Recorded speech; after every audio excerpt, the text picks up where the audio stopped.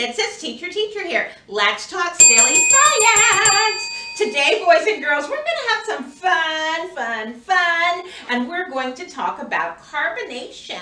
What causes sodas to fizz? So let's talk about that carbonation, and we'll talk about carbon dioxide. Now, carbonation is the process of carbon dioxide dissolving inside of a liquid.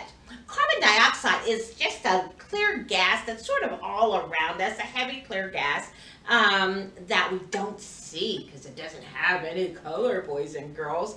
Now, when it dissolves into water, it actually forms that carbonated kind of fizziness that you see in your soda pops. So that's what we're going to do. Did you know that the carbonation inside of your soda pops helps to give it that tangy little taste, and it also keeps it from going bad? So we're going to sort of explore that a little bit. You know how we're going to explore it?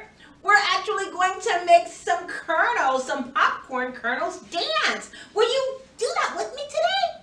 All right, here we go. So in this container here, I just have plain water. It's just water. It doesn't fizz. It doesn't do anything. So what I'm going to do is I'm going to take a handful of the popcorn kernel.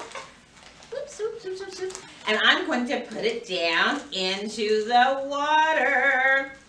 Oh, they're not dancing. There's nothing in there that makes them dance at all. I see some bubbles attaching to it, so there's some air in there.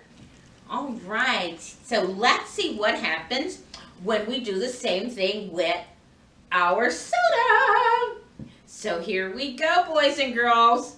Now, because this carbonation is put into our sodas under pressure, I'm not going to shake it up, because if I shake it up, what's going to happen?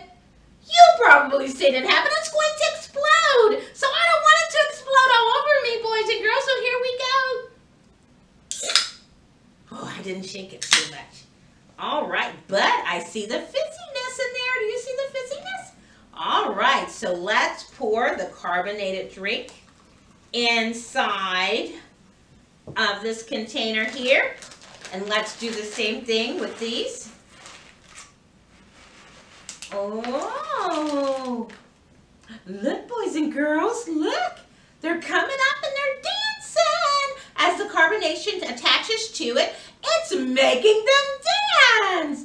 Wow, that is so very cool. Oh, I think I would have put a little bit more. Woo-hoo-hoo, that's so much fun. What if we put a little bit more carbonation? Wow, absolutely. Oh, look at them, they're all dancing. That is so very cool. They're all floating up to the top. Look at these, those aren't floating at all. They're still sitting down there, but they do still have air bubbles on them. So boys and girls, I want you to explore carbonation and carbon dioxide at home. So I want you to actually make some of this dancing corn. But you know what? You can also do this with raisins. If you have raisins at home, you can do it with raisins as well. See if you can make them float. Oops, I dropped at least a few parts. Oh. I just want them all to dance, okay? And when you do that, take pictures, boys and girls, and send those to me if you would. And I would love to just say a word to you, okay? You can send those to WKNO teacher@gmail.com. And then what I also want you to do is I want you to go to our resource page at pbslearningmedia.org and look for other kinds of information, videos and worksheets and things like that that will tell a little bit more about carbonation and carbon dioxide and see the differences. Oh, make some more dance. That's right. I love it. I love it. I love it. And just see the differences in water and oxygen and then the carbonation, okay? Now, I just want to say thank you for being here with me today as we make this popcorn dance, dance, dance, okay?